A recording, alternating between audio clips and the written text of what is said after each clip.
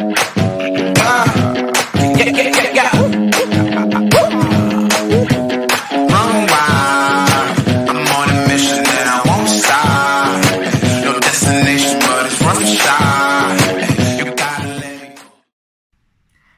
everyone, this is Erwin and welcome back to my channel, Teacher Max.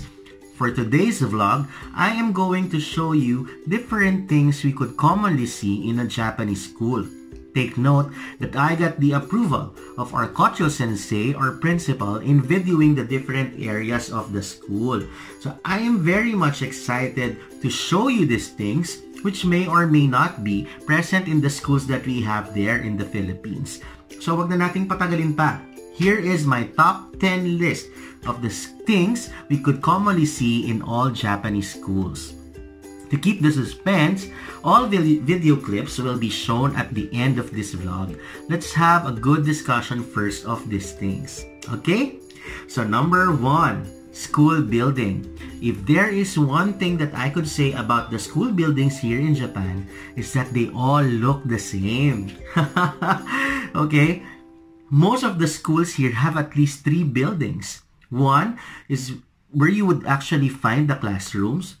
2 is where you would usually find rooms that they use for activities and clubs. And 3rd is actually the gymnasium. Kaya hindi ka na maliligaw pa. Madaling malaman kung ang iyong nasa harapan ay isa ng paaralan. Number 2, bike parking. Oo, nagbabike ang mga bata dito. There are actually different ways on how students go to and from the school. Siyempre, nandiyan na yung maglalakad sila or they would have their parents bring them to the school using their own private vehicles. Siyempre, nandiyan din ang school bus. But pinaka-common talaga is seeing students ride their bikes going to the school. Complete yan with the basket in front of the bike, diba? For them to put their things. Then, syempre, may light para pag ginabi sila. And of course, complete with their safety gear, which is the helmet. How I wish that our roads in the Philippines are safe enough, diba? To give this kind of opportunity to our students, diba? Na mag-bike na lang papunta sa school. At least, nagiging contributory pa tayo sa well-being ng environment. Okay?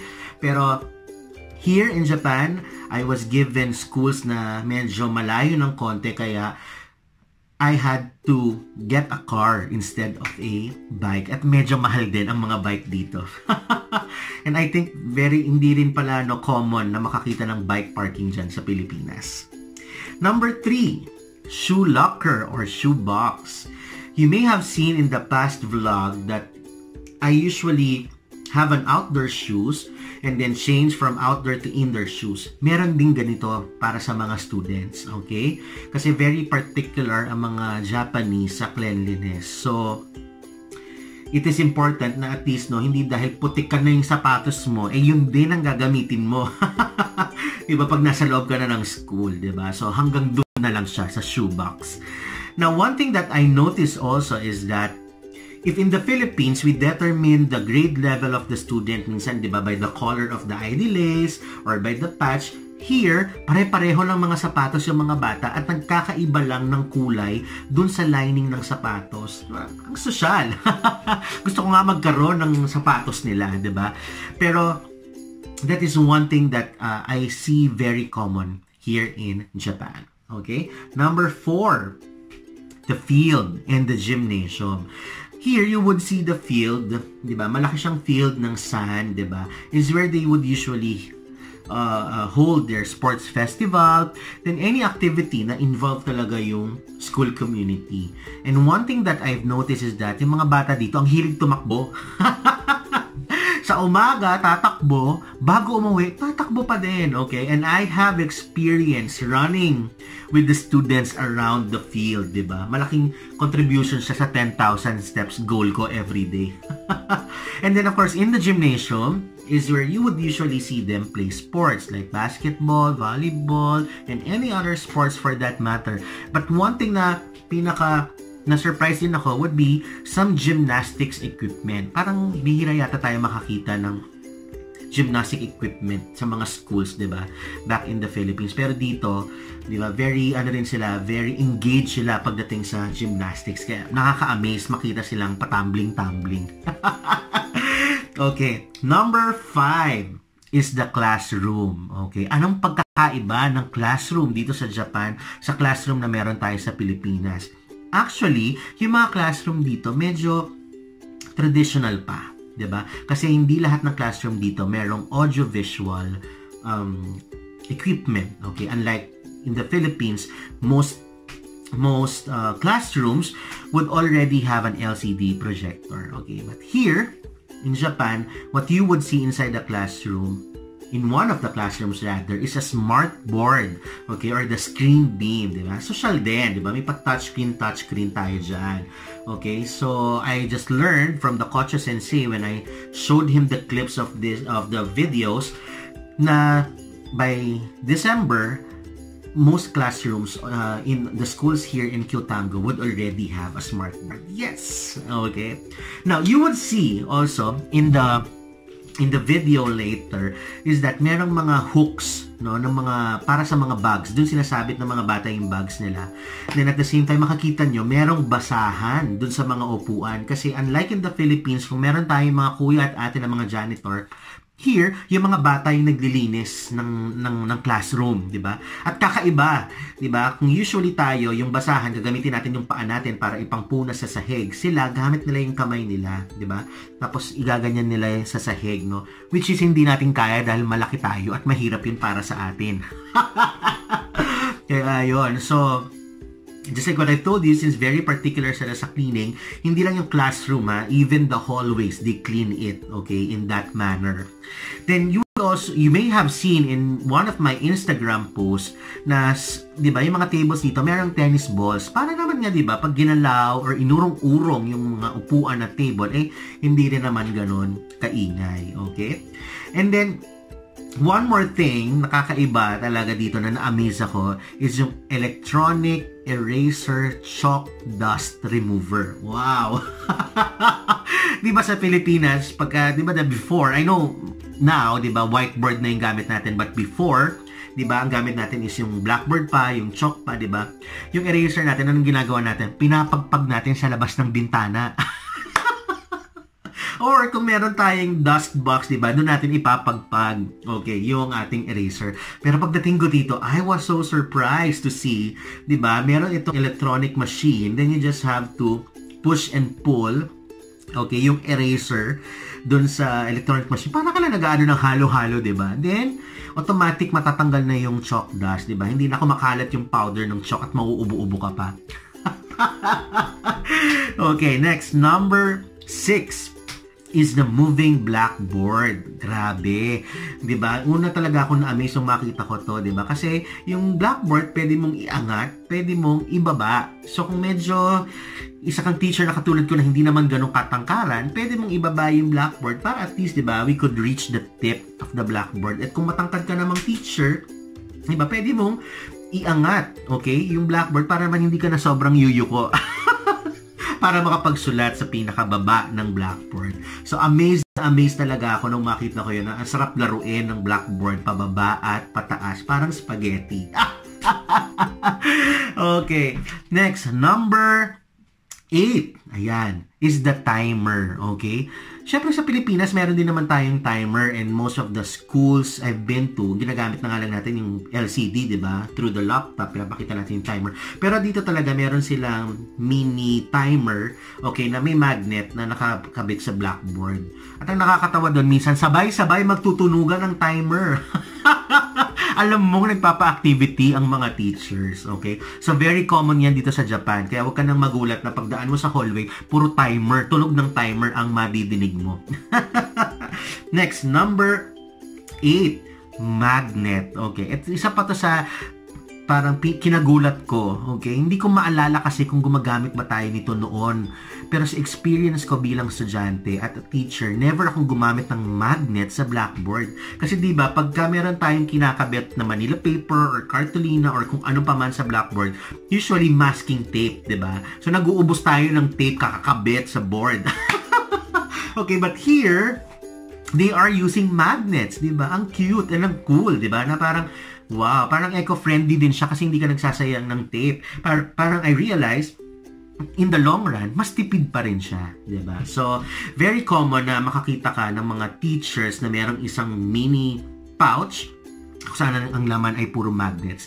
Kasi nga, hindi naman lahat ng rooms dito ay meron LCD projector. So, we still make use of visual aids, di ba? Minsan talaga mas maganda rin yun, di ba? Minsan ang sakit na sa mata ng PowerPoint lang, nakikita mo buong araw. Okay, next, number 9. School lunch. You may have also seen in the past posts that I have had in Instagram, yung school lunch, diba? It's a complete meal. May soup, may rice, may viand, then may milk, diba? Dito talaga natuto ako uminom ng milk. Yan. Ang kagandahan dito is that merong push cart na from the hallway, from one area of the school, ipupush yun ng mga bata papunta sa kanilang classroom, tapos nandun yung lahat ng food. Tapos merong mga students whose roles are servers, diba? So nakapila yung mga estudyante, tapos sila yung magsuserve ng food. Diba ang saya? Parang nasa mini cafeteria ka inside a classroom. Okay? Ang ganda nung pagiging responsible nila dito. And then at the same time, they pass around a certain paper kung saan nandun naka-explain kung ano yung menu of the day at bakit yun yung menu. Then at the same time, nandun kung ilang calories, okay, yung kinain mo nung araw na yun. So very helpful siya, diba? Now, one thing na maganda ding i-share sa inyo guys is that before they start eating, they usually say, "Itadakimasu," okay, or "I humbly receive." And then after eating, they would say, "Gochoshi sama deshita." Tama nga ba yun? Yeah, "Gochiso sama deshita." Ayan. Or "Thank you for the food." Kasi naman, they give like respect to the people involved in the preparation of the meal. Diba? Ang ganda ng meaning. But of course, syempre tayo naman sa Pilipinas, being Catholics, diba? We usually just do the sign of the cross and give thanks for the food and for the blessings that we have received. Okay. And number 10, washing area. Yes! Nagulat din ako, merong washing area sa labas ng classroom. Kaya nga nang sabi ko sa inyo kanina, sila ang naglilinis, so merong washing area kung saan doon na nila hinuhugasan ng kanilang mga basahan. Doon sila naghuhugas ng kamay bago at matapos kumain. Doon na rin sila nagtutoothbrush. So very common na makita mo ang mga students na nagtutoothbrush after eating, pati mga teachers. Hindi katulad sa atin sa Philippines, medyo ang practice kasi natin, sa bahay na tayo sa umaga magtutoothbrush, ang second toothbrush natin ay sa gabi pag uwi. But of course, diba, syempre, merong mga ilan sa atin naman na talagang toothbrushing is life. Okay, so these are the top 10 common things you would usually find in a Japanese school. So, meron nga ba nito sa Pilipinas? Yes, I think meron naman, di ba? Pero, siguro mostly, na-amaze ako pagdating ko dito kasi nga, I have never experienced encountering such things when I was still teaching in the Philippines. So now, I won't keep you waiting. Let me now give you a quick tour of my school and let me show you the glimpse of these things that you would commonly see in a Japanese school. Here you go.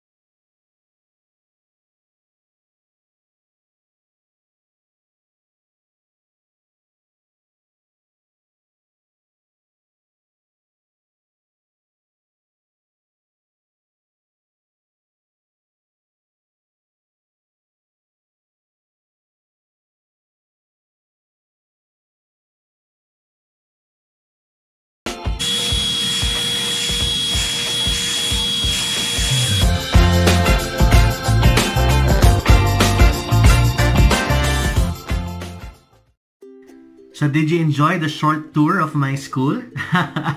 So those were the things that you could commonly find in a Japanese school.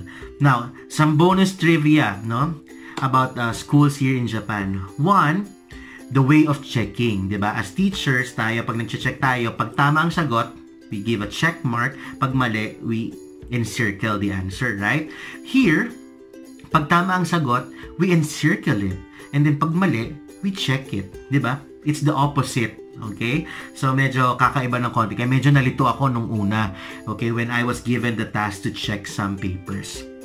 Another bonus trivia, a second one, would be janken. Or, in the Philippines, bato-bato, pick or janken. Jack and Poy, right? Here in Japan, most of the decisions are decided by janken, no? So, they would usually say, go, Jack and Paul, di ba? So, bato, gunting, papel, di ba? So, for example, kakain ako ng school lunch sa isang classroom, di ba? Yung mga bata nakakatuwa naman sila, yung elementary students ko very excited to eat with me. So gusto nila sa kanila ako tatabi. So para mapag-decidean kung kanino ako tatabi, magja-jack and pawn sila, di ba? So janken pala. So magja-janken sila to decide, no? So may yung mga bagay-bagay sa school na kailangan ng desisyon. Okay, janken lang ang kasagutan. Diba? Ang saya. And one last thing would be the alarm. Okay? Diba? Every after class, nag-a-alarm. And it reminds me of the anime na mga pinapanood natin dyan sa Pilipinas. Diba? Usually, pag nasa school setting yung anime, yung tunog ng school bell, okay? School alarm, diba? Iisa. Yun din. Okay? Ang tunog dito. Kaya naman, pag naririnig ko yun, feeling ko nanonood ako ng Slam Dunk. No? Kasama ko sila sa Kuragi. So, ayun guys. I hope you enjoyed today's vlog. If you have not subscribed, please don't forget to subscribe to my channel and of course to like and share. So, maraming salamat muli sa panonood ng aking vlog. Sana kayo ay tunay na nag-e-enjoy. At kung meron kayong mga suggestions on topics na gusto nyong i-cover ko sa aking mga next vlogs, please feel free to message me. So, as I always say, enjoy life and live life to the max. Bye!